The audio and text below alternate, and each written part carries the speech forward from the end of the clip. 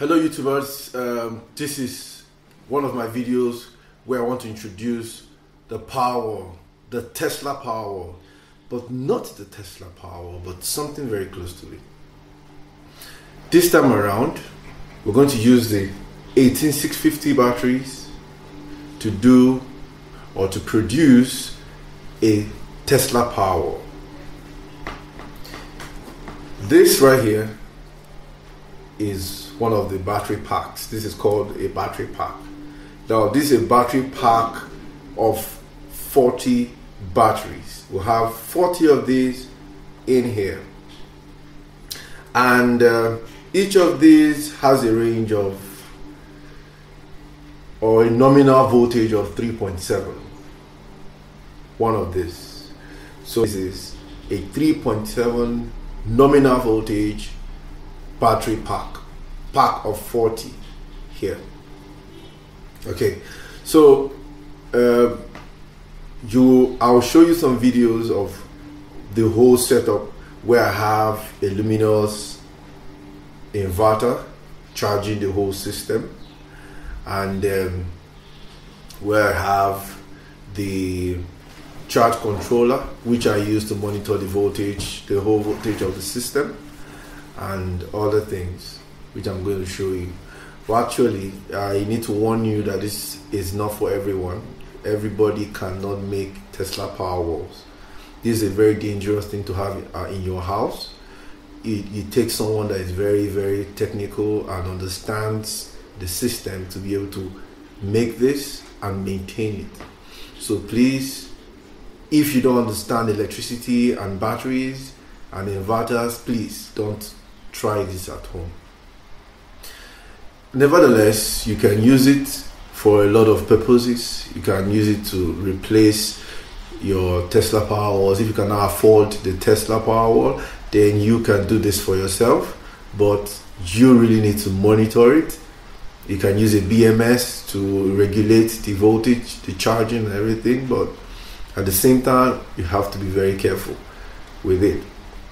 But anyway, I had to process the batteries and made them into a full system of 24 volts. I decided to use a 24 volt because I have a 24 volt inverter, and the inverter 24 volt is most suitable for this kind of batteries for a reason, because if you try 12 volts, you might have a problem with disparity in charging, and they might overcharge if you use a 12 volt, because you may have to connect 4 in series, and 4 in series will give you a lower charge rate. But if you make 3 in series, it will charge better, but it might be overcharged. So 12 volts is not really ideal, and that's why I decided to use the 24 volts.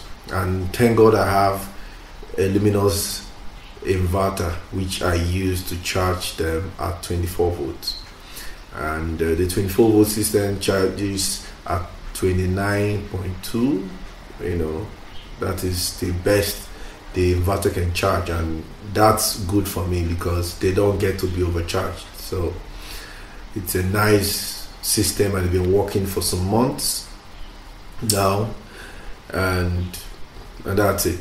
So I just want to introduce you to the system, and maybe you can ask me more questions if you like, then I'll explain more.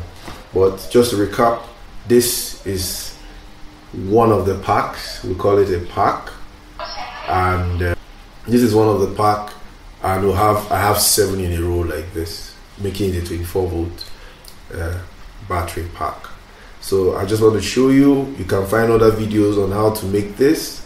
This is the bus bar and some of the fusings you can get from your local store.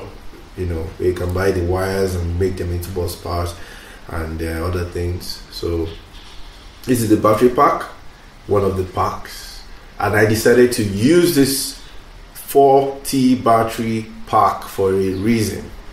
The reason is it is easier for me to maintain. I can remove one of the packs, like this one is running down the system.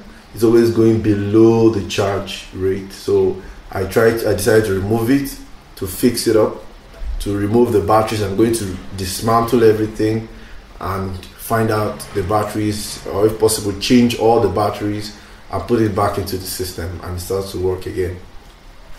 And as I remove this, the system is still working just by removing this. So that's the good thing about making them into modules. I decided not to do the huge battery packs of 100 or 80 and all that for a reason, because those ones are very difficult to maintain. You may have to pull out a whole system down because you want to maintain it. So that's why I chose this, and it's been working nice for me. Okay, so I'm gonna do more videos on this Powerwall, and I hope you are going to give me your contribution. So say something down the comment line on what you want me to do next, and I'll do it for you on Powerwall or any other thing on my channel. So I want to thank you again for being here. Thank you again, and I want to beg you to subscribe right now. Subscribe if you've not, because more videos are coming your way and you're not going to regret it.